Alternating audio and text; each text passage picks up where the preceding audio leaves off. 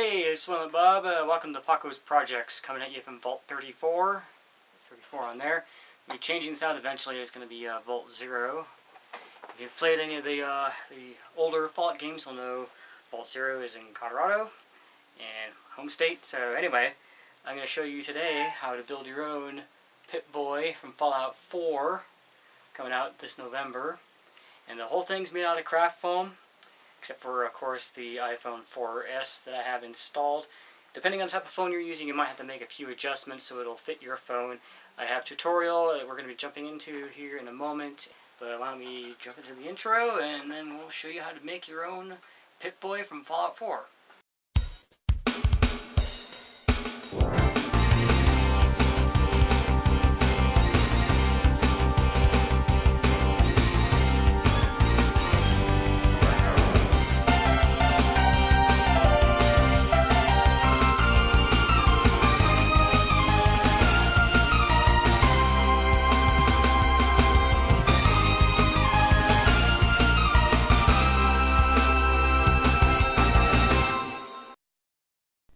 The first thing you want to do is make a gauntlet. The gauntlets are pretty easy to use. I don't show how to do that here, but all you have to do is just measure your arm length, circumference, and the circumference of your wrist, and then cut out a wedge-shaped piece, and then glue it all together. And here I had 3 separate pieces, because if you notice on the Pip-boy, there's like, kind of like a terrace type design to it. So that's what I did here, and I just hot glued this all together, kind of worked it into shape so that way it was all nice and rounded. And then I went and glued these pieces in to finish up the pieces, like the spaces that were left. And it's really unnecessary, but it worked out well for this because it gave some structure to the Pip-boy, so that way I could attach the next piece, which is pretty much the basis of the Pip-boy. This is just like, the armband part. And this is what I was talking about, the basis of the Pip-boy. So I used Mod Podge to glue this on, and you could use whatever kind of glue you have. Hot glue would dry a lot faster than the Mod Podge, but the Mod Podge is pretty strong. And I also used it partly because of the fact that in the heat it's not going to weaken like the hot glue will and start to come apart. But I won't have any problem with the gauntlet coming apart since everything else is built on top of it. This right here is part of the frame that fits around the phone, and I used, just some straight pins to hold this in while it was curing, so that way it wouldn't slide around. These are 2 different thicknesses of craft foam that I use for this.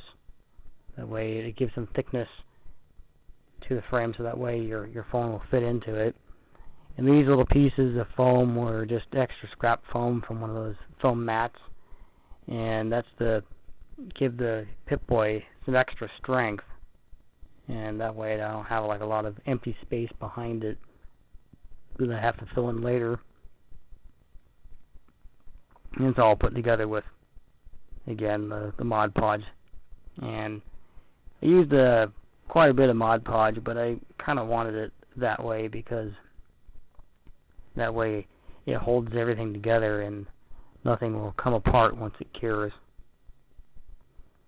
And the next part, I glued on the frame that the phone will fit into with the Mod Podge. And again, you could use hot glue for this. They would both work pretty well. It just takes longer for that Mod Podge to dry, but you have to make sure you got everything centered and everything adjusted right before the glue sets. So it is good to use it. This is part of the frame, and as you can see, I have the cutout already for the tuner gauge. And then these parts on there that look like antenna, those are actually just part of the top half of the Pip-boy, and those will, the length will differ depending on the thickness and size of your phone. So they could be shorter, they could be longer. I had, like I was saying, the iPhone 4S in there, so I cut those to that size. Same thing with the screen size, that's cut to the size of the iPhone 4S screen. And then there are several, frame pieces that go around the screen. This is one of the last pieces of the frame. And as you can see, the Geiger counter parts, I had to cut and adjust those several times to get them fitted the way I wanted, but eventually I got it, and I glued all that on with the Mod Podge. And I figure using the Mod Podge for this part would be a lot easier than the hot glue, because some of these smaller areas are difficult to glue with the hot glue without burning yourself.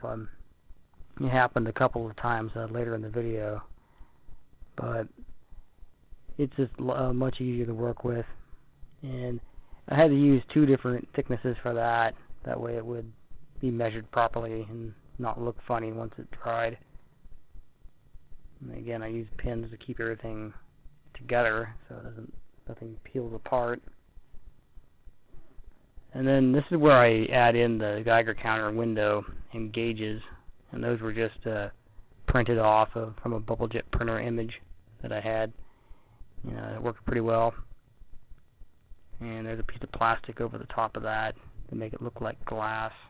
I just pressed that down into there using the hobby knife, and it worked pretty well. And I could have done this like before in the earlier one, but I figured it worked better doing it like this. And then the next part is the radio tuner gauge, and that also has its little plastic window.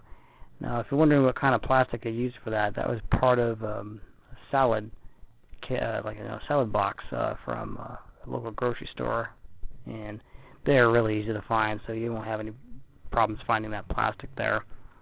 And then more of the Mod Podge again, and this is where I'm gluing on the frame pieces, the video frame pieces to the phone frame housing. But first I had to put on another piece here because my phone was a little bit thicker than I thought it would be, and I didn't want to get it stuck in there. But I also didn't want the phone to fall out. Yeah, puns, yeah, okay, fall out. You know what I mean. And I just cleaned off some of the glue there because that part's not supposed to be glued, but the rest of it is. And I had to wait for that to cure. And then, as you've noticed, I cut an area out, kind of like a beveled edge on that, so it looks more like the one in the game. The clip was another one of those thicker anti-fatigue foam matte pieces, and this piece here is just cardboard tubing with paper towel stuck inside of it, so that way it gives it some strength. And I just hot glue that into place, and that gives the foam clip piece something to hold on to as I'm gluing it on. And then this little button piece, and I'll paint that later so it looks more like the actual button on the Pip-boy. And that just glues on right in that space right there, real nice like that. And it looks pretty good. Used quite a bit of hot glue on that, so that way it would stay on there. And this is part of the little knob pieces that are on the side. This is the side knob, and it's just craft foam sandwiched between 2 water bottle caps. And water bottles, you can find those everywhere. And then I just stuck that down inside of another piece of cardboard tubing, and then I cut out a space, as you can see in the side there, and you'll see why in a moment. And that part right there, that big knob I stuck in there, that's part of one of those travel clock flashlights. You can find those really easy online for real cheap. So I go on there like that. I had to paint the knob because it had like names of different time zone locations on it. I didn't want that showing. And once I just painted it and covered it all up, just hot glued it in place. And that way, it looks like the knob on the actual Pip-boy. And then these are pieces that are going on for the other dial knob on the side, where those water bottle caps are. And I figured this was the easiest way to do this. I actually had a piece of model tank tread that I could have used, but I was figuring, since you probably don't have that, who's ever watching this video, here's how you make one yourself. So that goes on the side there. And again, it's just a lot of hot glue. That way it'll stay on there without falling off. And if you notice the tape compartment, I didn't really cut out the area for the tape compartment yet. I'm going to do that later. But I had to fit a bunch of pieces of paper towel into here, so that way we give it some strength, because that part was kind of weak. And then right next to it, you can see where the tape eject button is, and that's just another piece of that thicker anti-fatigue matte foam. And just clean off some of the glue there. Okay, now this part, I didn't really measure anything for this. I just took squares of craft foam and stuck it to the side, made sure it was going to look nice, and then cut it to the proper size. I did the same thing here. And, these pieces may differ depending on how big your arm is. So you really can't go based on how small I made mine because I've got smaller arms.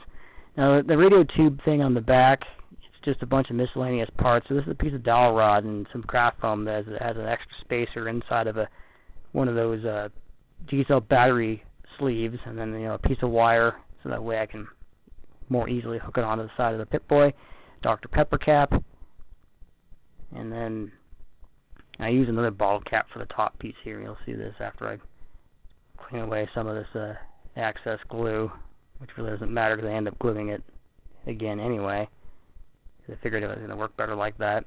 And then, that will go on the side there. But we're not finished yet because we got to, build up some paper clay on the side there to give it that more curved top that it has. Paper clay is, amazing stuff. It's just air dry clay. It's really easy to use. It's inexpensive, and you can shape it really easily. So I didn't use much at all. I just built over the top of this cap here, as you can see, and just smoothed everything out. I could have done a lot more finishing to it than I did, but I figured it looked good enough as it was, and it's a Pip-boy, so it's going to be a little dented and dinged up, so it still looks pretty nice. And then I just paint that all white. And here's the paper clay again because I made some molds for the little knobs on the front and side of the Pip-boy. And that knob there is actually part of it's a Sony Night Shot attachment that I had lying around. So I just pressed it into paper clay to make the knob. Now, if you can't find something like that, you could probably make these knobs easily out of paper clay or bottle caps or something. Not metal bottle caps, the plastic ones. But once that mold dried, I pressed more paper clay into that and got the shape I wanted. And I didn't really expect that to work as well as it did. I thought I was going to get the paper clay stuck in there, but I didn't.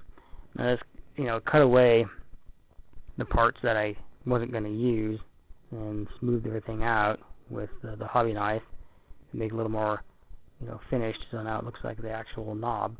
I made 2 of those. You'll see those later. And then the sides of the clip, I had to add a few extra pieces of foam in there. And those were again, done the same way as all the siding was done. I just, matched it up on the side and cut out what I needed and glued it on. I made a few other minor adjustments and stuck a couple of pieces on the bottom sides of the clip so it would look a little bit better because you could see the cut marks from the hobby knife. And it just looks better that way because it's a little more smoother than, showing like kind of like a rigid design to it.